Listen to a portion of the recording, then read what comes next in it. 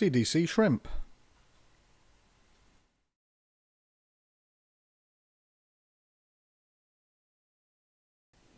Secure your shrimp hook in the vise and attach the tying thread and run it down to so it hangs level with the barb.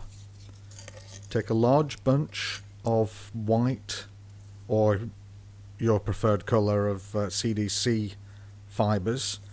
These I'm tying in are from Swan CDC, which are a little longer and a little more robust.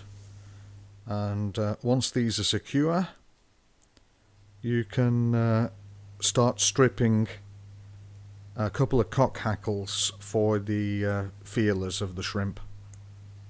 Trim these off, and like so. And these you should tie in one each side of the beard.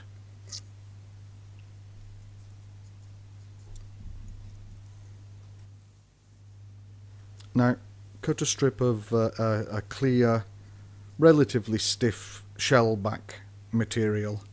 This will form the exoskeleton of the shrimp, and secure this just at the base of the beard.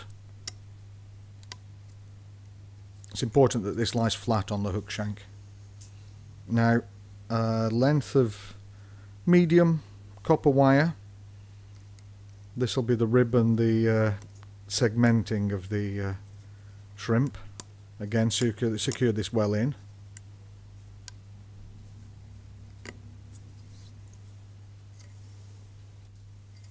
And return the tying thread to the base of the beard. Now, a couple of plastic eyes. These are plastic dumbbell eyes. I don't like to use weighted eyes on this fly because it'll turn it upside down when fished, whereas the weight of the wide gape shrimp hook will keep this pattern the correct way with these plastic eyes when fished. And secure these again right at the base of the CDC beard. Once those are secured, you can mix your dubbing. Here I use a white light bright mixed with just a little bit of pink light bright. And when you apply this dubbing, it should be quite loose, because you want some good hairy legs on this pattern.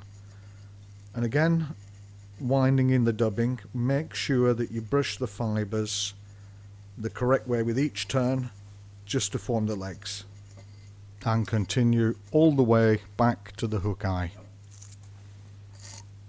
Now, with an old toothbrush, just open up the fibres and get them all brushed the correct way. And this will open up the back of the shrimp to give a good segmenting of the shell back. Now, pull the shell back between the eyes. Make sure that it's central along the top of the hook, and tie this in directly behind the eye.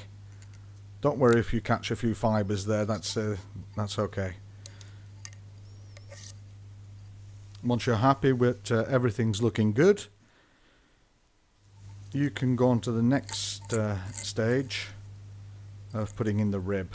Now, I like to use the toothbrush here just so we can brush all the leg fibres out so they're not caught with each turn of the rib. And 4 or 5 turns of rib should do it, depending on the size of the fly.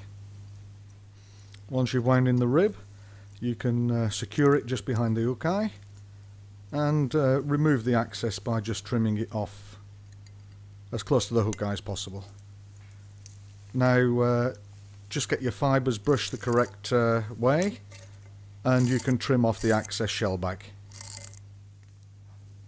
And you can whip finish and remove the tying thread.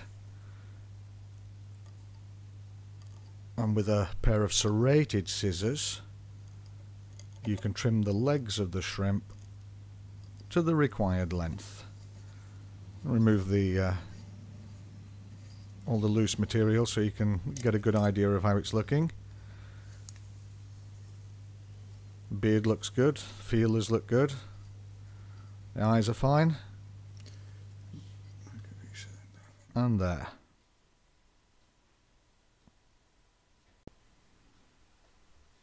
And once you're done, just a drop of varnish to secure the whippings. There you have your finished CDC shrimp.